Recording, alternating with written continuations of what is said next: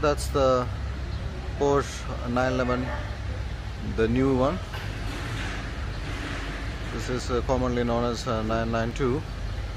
So if you look at it, there is major design changes. The biggest design changes I noticed is the turbo itself. It has electronic wastegate plus a variable geometry like what you see in the older versions, and electronic wastegate. I think this will be the quickest turbo in the market right now. And you can see other changes which I will do a walk around on the major design changes. And the turbo itself is better than the oral version.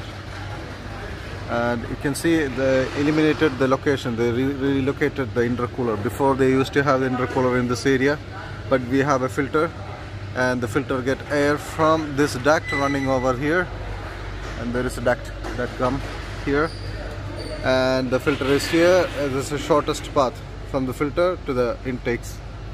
And if you look at the other side, from top the air flows through the intercooler, it goes down through this duct, and we have the other duct flowing to the intake as well.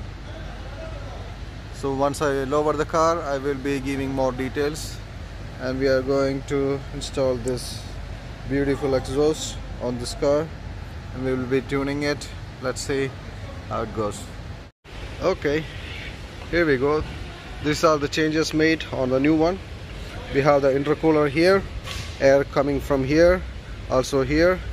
This is also air.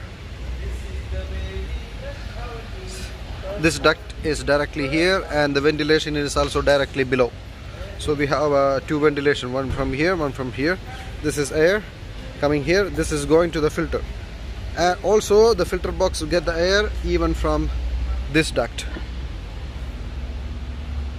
So this is the changes done. The intercooler, they relocated, they changed this designs, and even they have a electronic blower valve. Before they had a vacuum controlled one, and if you see, they have a GCDC seal.